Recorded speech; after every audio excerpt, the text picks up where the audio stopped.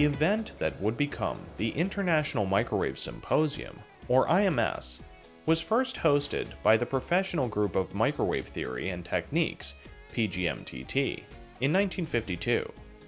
This group was founded in 1952 as part of the Institute of Radio Engineers, IRE, due to a growing interest in the field of microwave research. Now in its 69th year, IMS and Microwave Week are the premier annual international meeting for technologists involved in all aspects of microwave theory and practice.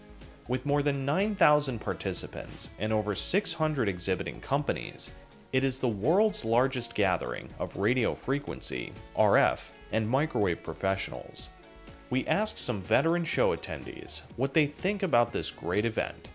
Let's see what they have to tell us and learn about the collaboration IMS has been instrumental in creating for almost 70 years.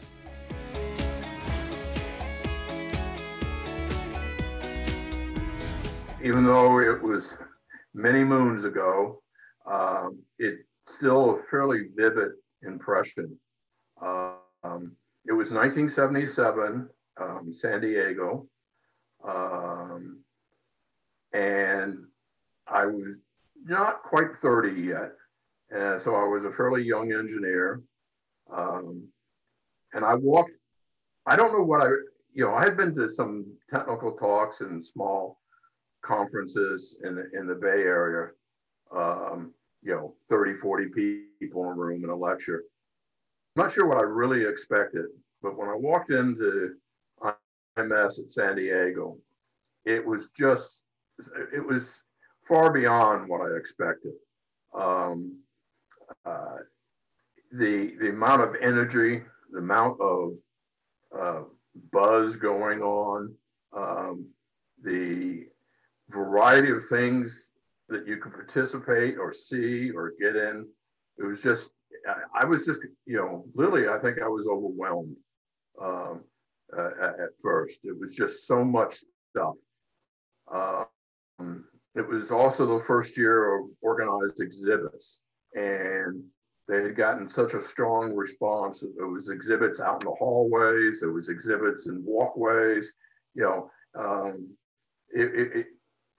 won't say it was chaotic, but it was just such a high energy event that it made a very vivid impression on me. I attended IMS for the first time in 1996 in San Francisco, and I went as a student presenting a paper. That was our only way to attend the conference, if we actually had gotten a paper accepted. And so 3 of us were in a hotel room, 3 students, and we had an opportunity to go to the conference. And then afterwards, we ran around San Francisco and tried to go to every site possible. But it was a great meeting. There's a lot of constants in it. Obviously, it keeps growing and new activities get added all the time. I think the biggest change that we've seen over time, and it's really been over a long, long time, is who attends. In 1983, it was quite a bit more U.S. centric. It was all male for the most part. And with time, we've seen a lot more people from all around the world join. A lot more women engineers joining as well. So I'd say kind of in general, the diversity of the participants has changed over time. One thing that's kind of interesting, it's been a constant and I think unique to just a few conferences like IMS is the industry participation. Lots of conferences have become more and more academic, and IMS continues to have a really strong participation from industry, and maybe the demographic change that we see, reflects what we see in industry as well. The good thing about what IMS has done is they've worked real hard to encompass as large of a share of the RF microwave and millimeter wave community as possible. And I think they've done a really good job at expanding the opportunity for all to participate. I think I have sort of two answers. So I'm an experimentalist, and I do research at really high frequencies. Now I measure passive circuits, but we use the network analyzers. And in the last few years, we've seen that at these really high frequencies, like 300 gigahertz and above, that either, first of all, the modules to take those measurements exist, but then also the platform to measure those circuits or devices accurately exists with the different companies, really taking their probe stations and making them in such a way that you can have precision. So that's one thing that, if I think about it, I've found to be just quite remarkable, that you can have a terahertz probe station. And then another one is the the simulation side of things. You know, every year, many of the companies that really do the electromagnetic simulation, they have new advances, and they're considering kind of all the problems that we experience. And so as a student, we were either experimentalists or theoreticians. So you couldn't necessarily be both, because your PhD would take you the time to get that work done. And so the fact that as an experimentalist, we can come up with some kind of experiment that we want to run, but then now we have access to these commercial tools that will allow us as best as possible to create that simulation that almost mimics what we actually build. And so I find that remarkable, that every year they keep working on solving those particular problems that people run into. Yeah, I think it was probably the automatic network analyzer. I mean, there've been kind of earlier versions of it, but when, you know, HP, which is now Keysight, when they introduced the 8510, that was a huge change in the way that we operated, the accuracy and the convenience of making microwave measurement in the lab. That was a big deal. Yeah, I mean, there's the obvious things that you get from IMS. You know, you're going to learn all about the latest technology in all the papers. There'll be some engaging panel sessions where you'll learn more.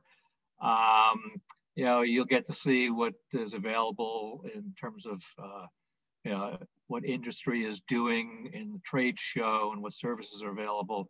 But I think really the important thing is the opportunity to meet your colleagues and to build your network. You know, the first time you go is definitely a little bit of a challenge, especially for, you know, not to stereotype engineers, but, you know, we tend to be a little bit introverted.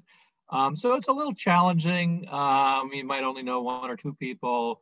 Second year, it's much, much better. By the time you get to the third or fourth year, you know, you just know so many people there. And I look forward to attending IMS every year for the networking opportunities as much as anything else. It's kind of like a reunion week for me. There's a lot of reasons, but maybe the largest and simplest reasons is the networking opportunities and the ability to meet luminaries in the field and shake their hand and potentially have the opportunity for a one-on-one dialogue and discussion later on. And then you have the opportunity to create your own, so, you know, I won't say social network, but your own network of friends and opportunities. And the latter actually proved effective to me, where, you know, it's because of the AdCom. A friend of mine had a very high-level speaker coming into town as an expert in his field from a foreign country, and he was having difficulties getting meetings with this gentleman. Well, he finally asked me to help, and, you know, because I knew the right people, I was able to make a phone call or two, and the people on the other end knew the name, picked up the phone, and we had a dialogue, and we made it happen. And, you know, as a high point of this, I remember at one company, we were sitting there, And the meeting room was just full of people. And not only was it full of people, but there was still people in the hallway straining to hear the presentation from the hall and looking through the doorway like you would see in some of these cartoon characters type of thing. It was really interesting to see that. But you get that by being there, not by, social interaction through a keyboard. There's a certain energy, a certain revitalization that I get by going to the event. In your normal job, you're working with much the same people day in and day out on a particular technology area issue. And maybe it's just me, but while I enjoy what I'm doing, it can sometimes get a little boring. I enjoy when we can make breakthroughs and get some excitement and all that. But in a week of MTT or IMS, you get just a lot of excitement going on that kind of re-energizes you. You have this opportunity to see everything in one space.